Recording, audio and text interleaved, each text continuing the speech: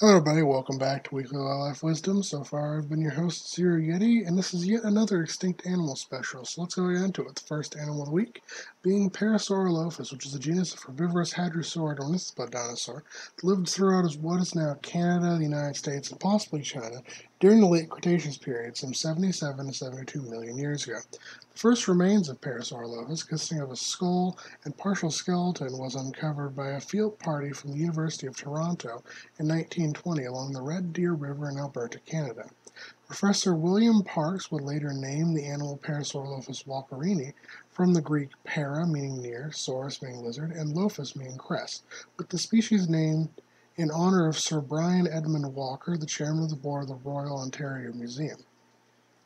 Since then, additional remains have been recovered from Alberta, Utah, and New Mexico, with 3 current species being recognized as valid, those being P. walkerini, P. tubinson, and P. cristatus. A study published in 2014 by Dr. Xing found the Chinese hadrosaur Camptosaurus jaenensis was actually nested deeply within Parasaurolophus, which created the new species P. jaenensis. If this species is indeed a Parasaurolophus, then the genus lasted until the KPG mass extinction event and is known from 2 continents. Reaching upwards of 30 feet in length and weighing approximately 2.5 tons, Parasaurolophus was a fairly robust hadrosaur and sported shortened but heavily built forearms, indicating that it probably preferred to forage and walk around on all 4 legs, but primarily ran on its back too when it needed to go for a speed boost. The most notable feature is the cranial crest, which protruded from the rear of the head and was made up of the premaxilla and nasal bones. The crest was hollow with distinct tubes leading from each nostril to the end of the crest before reversing direction heading back down the crest into the skull.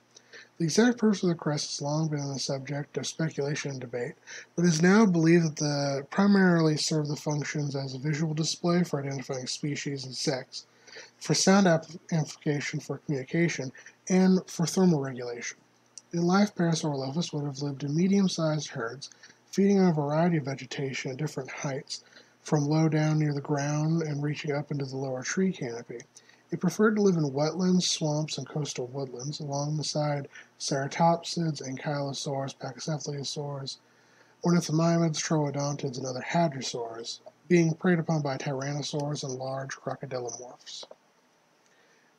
Next up, we have Meiolania, also known as the horned turtle or horned tortoise. It is an extinct genus of Meiolaniid stem turtle that lived throughout Australia, Lord Howe Island, New Caledonia, Vanuatu, and Fiji from the Middle Miocene to early Holocene, some 20 million years ago to 2,000 years ago. The first remains of Meiolania were uncovered on Lord Howe Island by Sir Richard Owen in 1886, who thought they represented ancient lizards and assigned the remains as belonging to 2 species, being P. platyceps and P. minor, and P. minor is now considered a synonym of the former P. platyceps. He also dubbed the genus Meiolania, meaning small roamer. In time, however, it was recognized that Meiolania was actually a terrestrial turtle, and today 3 species are recognized: P. platyceps, P. macae, and P. brevocolus, reaching 4 to 8 feet in length and 200 to 1,000 pounds in weight. Meiolania is a candidate for the largest known terrestrial turtle / tortoise, rivaled only by Megalocheilus atlas from Pleistocene Asia. Meiolania had an unusually shaped skull that sported many knob-like, horn-like protrusions. 2 large horns faced sideways and would have prevented the animal from fully withdrawing its head into its shell. Alongside the large spikes on the head, Meiolania also had a spiked tail similar to some tails of ankylosaurs and glyptodons. These may have been a defensive feature for protecting the head and tail extremities from predators, and such adaptations would have made it difficult for predators to close their mouths around these spots without getting a mouthful of spikes. In life, Meiolania would have inhabited forests, savannas, and wetlands, feeding upon sedges, grasses, shrubs, flowers, cacti, fruit, and carrion. The disappearance of much of the Pleistocene megafauna is often attributed to the arrival of humans, and in the case of Meiolania, there is actually direct evidence to support this. In Vanuatu, the remains of Meiolania have been found in rubbish dumps of early human settlements, and we have evidence that they went extinct some 300 years after the first human contact. Next up is Dunkleosteus, which is an extinct genus of large armored jawed placoderm fish that swam the seas of what is now North America, Europe, and Africa during the late Devonian period, around 382 to 358 million years ago.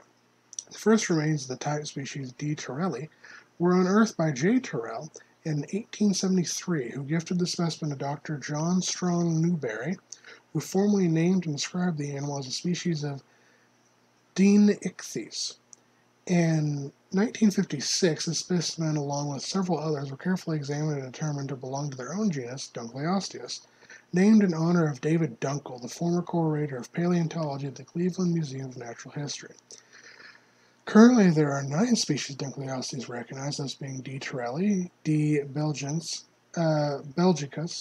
D. donisoni, D. marsarensis, D. magnificus, D. missouriensis, D. newberry, D. amblyodoratus, and D. riveri. With the largest species reaching upwards of 28 feet in length and 4 tons in weight, Dunkleosteus is one of the largest placoderms to ever existed. Like other placoderms, Dunkleosteus had a 2-part bony armored exterior, which made it a relatively slow but powerful swimmer. Instead of teeth, Dunkleosteus possessed 2 pairs of sharp, bony blade-like plates, which formed a beak-like structure with which Dunkleosteus could concentrate a force of up to 8,000 pounds per square inch on the tip of its mouth, allowing the animal to slice through flesh, snap bone, and crush armor. Dunkleosteus could also open its mouth in 1/15 of a second, which would have caused a powerful suction that pulled prey into the mouth, a food capture technique reinvented by many other teleost fishes today. Dunkleosteus may have also been one of the first animals with internalized egg fertilization, and thus sexually reproduce in a manner similar to many modern fish, amphibians, reptiles, and mammals. Although placoderms only existed for around 50 million years, their mark on the fossil record is quite visible, and they were a pioneer in the later stages of the Paleozoic and vital to the success of vertebrates. Next up, we have the southern gastric brooding frog, also commonly referred to as the platypus frog. It is an extinct species of frog in the family Myobacteriidae, which was native to the rainforests and sclerophyll forests of Greenland, Australia. This species and its close relative, the also now extinct northern gastric brooding frog, made up the genus Rhinobactrus, and first scientifically described in 1973, the southern gastric brooding frog was a medium-sized amphibian with large protruding eyes positioned close together with a short, blunt snout. The arms and legs were large in comparison to the body, with only the rear feet being webbed. Females are larger than males at around 1.7 to 2.2 inches in length compared to males at 1.2 to 1.6 inches. It was a dull gray to slate black colored frog that had small patches, both lighter and darker than the background coloration, scattered over the dorsal surface. There was also a dark stripe that ran from the eye to the base of the forelimb, and the belly was white with large patches of cream or pale yellow coloration. They were predominantly an aquatic species that could be found in and around permanent streams, rivers, and rock pools, preferring to hide amongst leaf litter or underneath rocks, feeding upon various arthropods, generally only fully revealing themselves to sit upon rocks during light rain. What makes the 2 species of brooding frog unique amongst all frog species is their form of parental care. Following external fertilization by the male, the female would take the eggs and embryos into her mouth and swallow them. The jelly around each of the eggs was made of a substance called prostaglandin E2, or PGE2. This could turn off the production of hydrochloric acid in the stomach, and this source of PGE2 was enough to cease the production of acid during the embryonic stages of development of the eggs.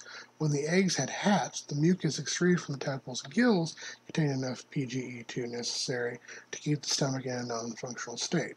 During the 6-week-long gestation period, the mother would not eat, but would remain active, subsisting off of fat reserves.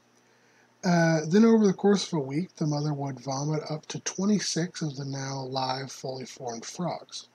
Unfortunately, human introduction of the pathogenic fungi to their native ranges quickly decimated both species of gastric brooding frog, with the last known southern gastric brooding frog going extinct in 1983 and the last known northern gastric brooding frog following shortly after in 1984. Fortunately, scientists of the University of Newcastle and the University of New South Wales have begun a cloning project referred to as the Lazarus Project in 2013 to try and resurrect the southern species. Embryos have been successfully cloned, and the project eventually hopes to produce a living frog in the near future. Next up is Camptosaurus, which is a genus of plant-eating beaked ornithischian dinosaur which lived during the late Jurassic period throughout western North America some 161 to 145 million years ago. The first remains of Camptosaurus were unearthed by William Hallow Reed in 1879 within Albany County, Wyoming. Reed presented the find to Ornstein Charles Marsh, who described and named the specimen Camptosaurus dispar, or flexible back in Greek. The genus was renamed Camptosaurus by him in 1885 because the name Camptonotus was already in use for a cricket. For a time, Camptosaurus was used sort of as a wastebasket taxon for any incomplete medium-sized ornithopod, with many of these specimens, especially the African and European examples, later being reclassified as different genre. Today, it is generally considered that only the type species Camptosaurus dispar is valid. However, there is a matter of debate as to whether or not the closely related Uteodon and Comnoria are in fact Camptosaurus species. Reaching upwards of 6 feet tall at the hips, 26 feet in length, and 1,500 to 2,500 pounds in weight, Camptosaurus is a relatively heavily built animal with robust hind limbs and four-toed broad feet, allowing the animal to reach speeds upwards of 15 miles an hour. The skull is triangular with a pointed snout, and jaws filled with densely packed teeth and equipped with a beak. In life, Camptosaurus would have lived in loose herds, traveling throughout the semi-arid shrublands, dry and riverine woodlands, and formed prairies of the Morrison Formation, alongside other ornithischians such as Dryosaurus, Gargoylosaurus, and Stegosaurus, theropods such as Ceratosaurus, Allosaurus, Torvosaurus, and sauropods such as Camarasaurus, Barosaurus, and Apatosaurus. Wear patterns on Camptosaurus' teeth indicate that it ate tougher and grittier plants than the other herbivores, possibly as a form of niche partitioning. Next up is Pulmonoscorpius, which is an extinct genus of scorpion that lived throughout West-day Europe during the Visean and Skirpokovian ages of the Carboniferous period, around 336 to 326 million years ago. The first remains of Pulmonoscorpius were uncovered from the East Kirkland quarry in the West Lothian region of Scotland by Dr. Guerrero in 1994, who named the animal Pulmonoscorpius kirktonensis, from the Latin pulmos, meaning lung, and the Greek scorpios, meaning scorpion. Reaching up to 28 inches in length, Pulmonoscorpius was characterized by the presence of a long spur on each of the apiophysis on the first leg pair, as well as the elongated sternum and the Y-shaped sculculus. Unlike modern scorpions, but similar to other basal counterparts, Pulmonoscorpius possessed a pair of anterior-positioned medium eyes and a pair of lateral eyes that had remarkably good vision for an arachnid. Because of this, and its size and venom, Pulmonoscorpius was likely one of the apex terrestrial predators of its coal swamp home, feeding upon other large arthropods and possibly amphibians and early reptiles. It is impossible to say how toxic the venom of Pulmonoscorpius would have been, but a good rule of thumb is that the smaller the pincers in relation to the thickness of the tail, the more potent the venom, and the thicker tails holding large amounts of venom. And due to Pulmonoscorpius' relatively small pincers, it's likely it hunted by ambushing its prey before delivering a lethal sting. And our extant animal of the week is the beluga whale, also known as the white whale, the sea canary, or the melonhead, or simply the beluga. It is a species of Arctic and subarctic dwelling cetacean and is only member of its genus Delphinopterus.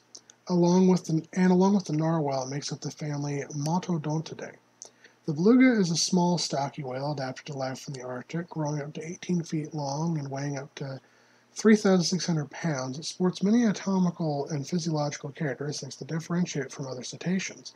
Amongst these are its all-white color and absence of a dorsal fin, which allows it to swim under ice with ease.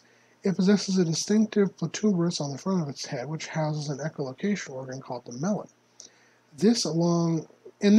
Within this species, its large and formidable melon gives it a broad range of sense of hearing, and highly developed in its echolocation allows it to move about, hunt prey, and find breathing holes under the sheet ice. A gregarious and social species, belugas typically travel in pods of around 10 animals, although during summer they can gather in hundreds or even thousands within estuaries and coastal areas. They are also known to regularly befriend and travel with both narwhals and bowhead whales. They are slow swimmers, but can dive up to 2,300 feet below the surface in search of food, such as shrimp, squid, clams, crabs, octopus, sea snails, worms, and various fish species. Belugas are themselves preyed upon by both orcas and polar bears. The mating season typically lasts from February to May, and although this does vary regionally, after a 15 to 16 month gestation period, the mother gives birth to a single calf, typically within a bay or estuary where the water is warm and shallow. The young are dependent on their mothers, nursing up to 20 months until weaned. They remain with and are raised by their birth pod until they reach sexual maturity around 4 to 7 years for females and 7 to 9 years for males. And then they set off to join a different pod. Under ideal conditions, a beluga may live up to 50 years. As always, take care to my guys, gals, non-binary pals.